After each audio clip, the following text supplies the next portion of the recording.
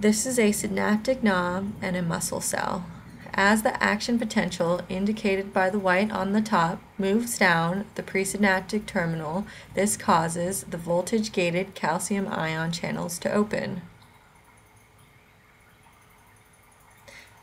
This increases the calcium ion permeability of the presynaptic terminal cell membrane.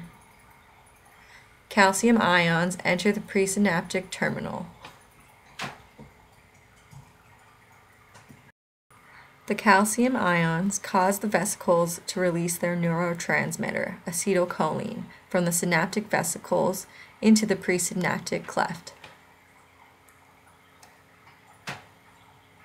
This diffusion of acetylcholine across the synaptic cleft and binding of acetylcholine to acetylcholine receptors on the postsynaptic muscle fiber membrane causes an increase in the permeability of ligand-gated sodium ion channels.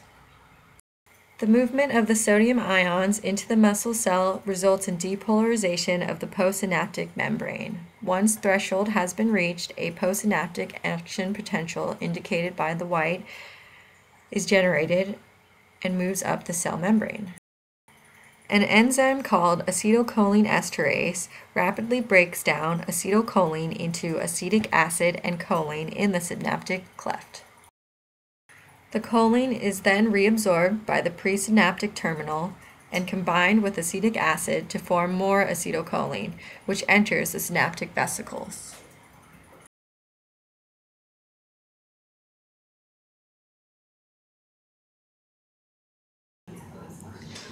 This picture represents the structural components of a cell. The green represents the sarcolemma. The white is the sarcoplasmic reticulum. The purple is the T-tubules. The myofiber are the individual red sticks seen in the middle.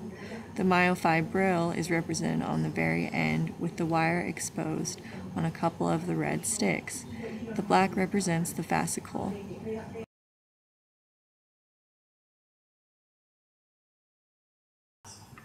Actin is represented by the white, troponin is blue, tropomyosin is green, and the myosin is the black pipe cleaner.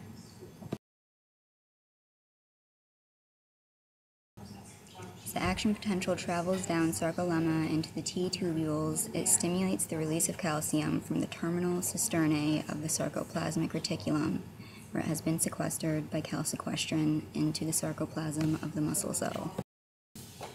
When we decide to move, calcium is released from the sarcoplasmic reticulum. These molecules bind with the troponin, causing the tropomyosin molecules to move, revealing myosin attachment sites on the actin filaments. ADP attached to the myosin heads gets released as the heads move to connect with the attachment sites on the actin, resulting in a cross-bridge formation. The remaining ADP gets released, resulting in a power stroke, when the myosin heads pull the actin inward. Once the ADP attachment is spent, ATP attaches themselves to the myosin heads. These trigger the release of myosin heads from the actin attachment sites, which are quickly broken down into ADP and a single phosphate as the heads move back into the resting position.